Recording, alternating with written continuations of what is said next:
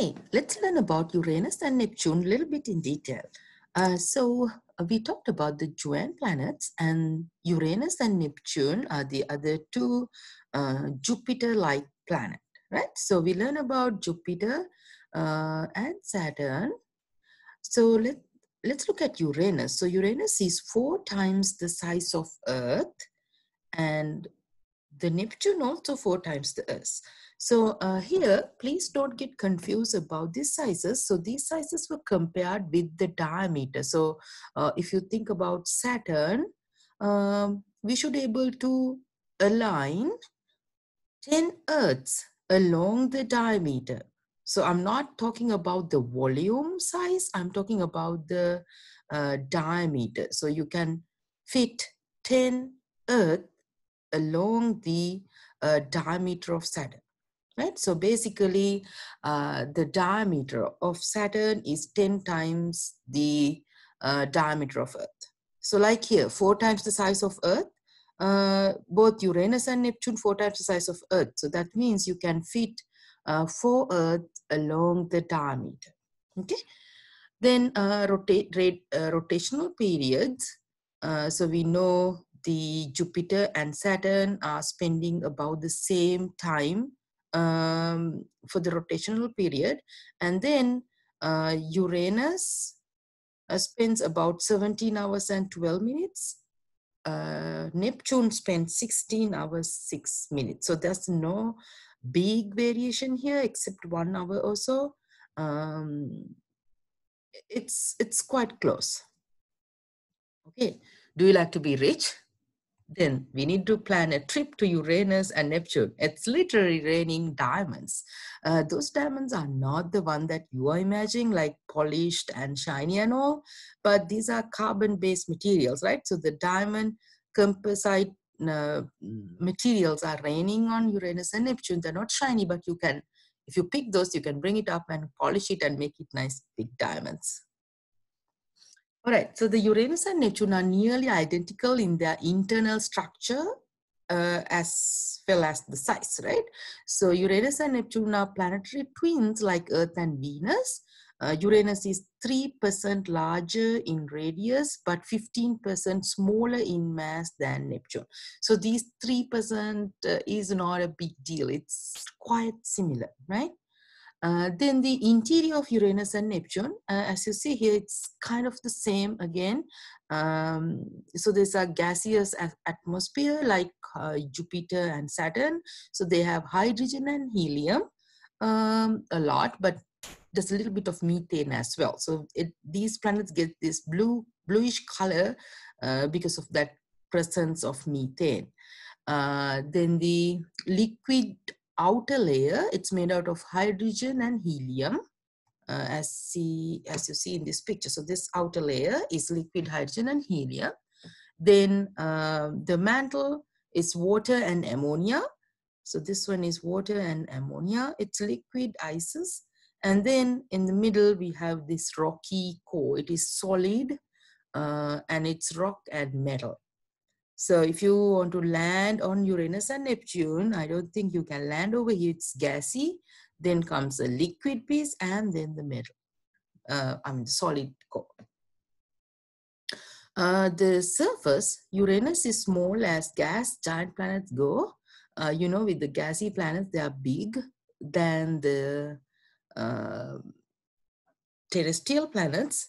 However, there's the limit for that size. So Uranus is the size of a gas planet that it can go. So it's about 4 times the size of Earth, and it's located 19.2 astronomical units away from the sun. So it receives little heat from the sun and has a surface temperature of 350 degrees below zero. It's negative 350 Fahrenheit. The nitrogen that makes up most of the Earth's atmosphere would freeze solid at this temperature. So if Earth goes to this surface temperature, the percent of nitrogen will freeze. So, you know, like in our atmosphere, in Earth atmosphere, 78% is nitrogen. So if we go to this temperature, we will be freezing. Okay, so it's made of much the same material as Jupiter and Saturn, mostly hydrogen and helium, with some methane. So this methane provides the blue color of this planet by filtering red light out of the light reflected from layer of clouds near the top of its atmosphere. Okay, so you know, like how we get the blue color and red color or the other colors in the sky by scattering, right? So likewise, because of this presence of methane, the blue color can survive. So that's why we can see the planet in blue color. Orbital and rotational period. So Uranus rotates on its axis once every 17.24 hours. So the length of a day on Uranus is 17.24 hours. And most interestingly, the rotational axis lies almost in the plane of the ecliptic. You know what is ecliptic is, right? Can't you? So the ecliptic is the path that the sun is moving along the year. So this planet's rotational axis lies almost in the plane of ecliptic, with Uranus North Pole dipped a little bit. So I think I have a better picture than these later. So I will go over that one about the rotational axis on that slide. Anyway, so just to give you an idea, the rotation axis of Uranus is tilted by 97.86 degrees. Remember, Earth is 23.5, right? So the Uranus is tilted 97.86 degrees. So this is the axis of rotation axis of Uranus. So you see, like it's tilted like all the way down, passing 90 degrees. The Uranus is actually rotating backwards relative to most of the other planets.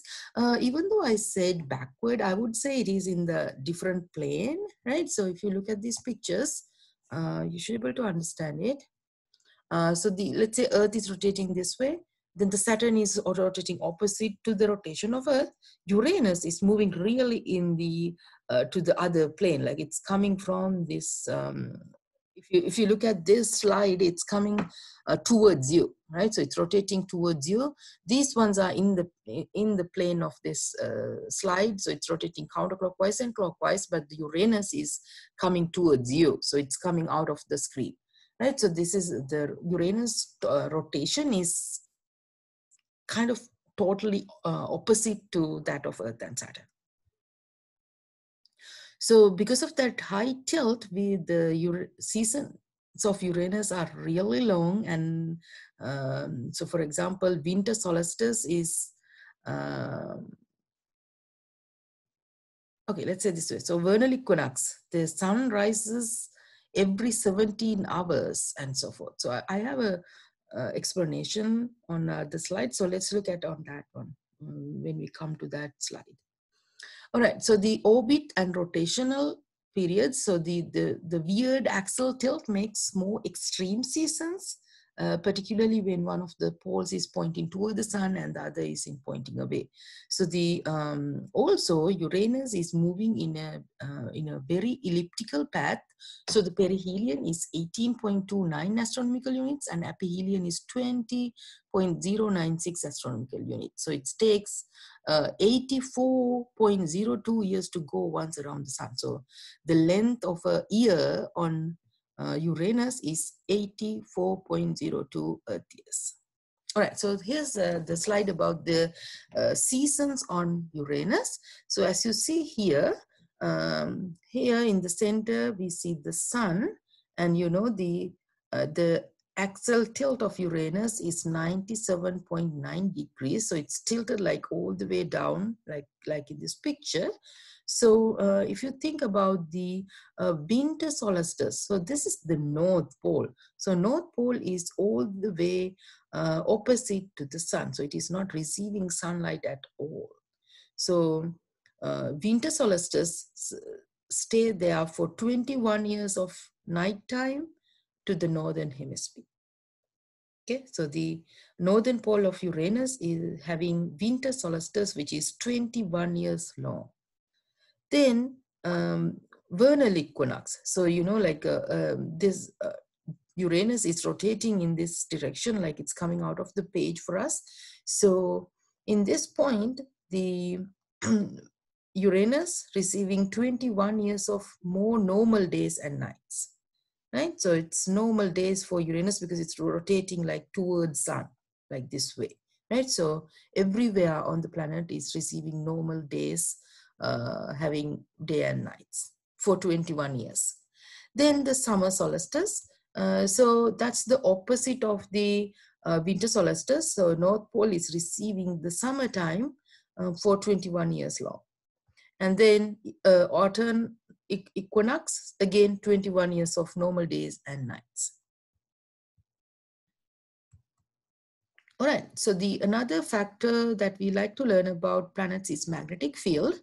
So Uranus has a reasonable magnetic field, about as intensity as Earth field on average. You remember, like Uranus and the Saturn and Jupiter are really big, and their magnetic field is huge as well compared to the Earth. But Uranus has about the same size magnetic field around it.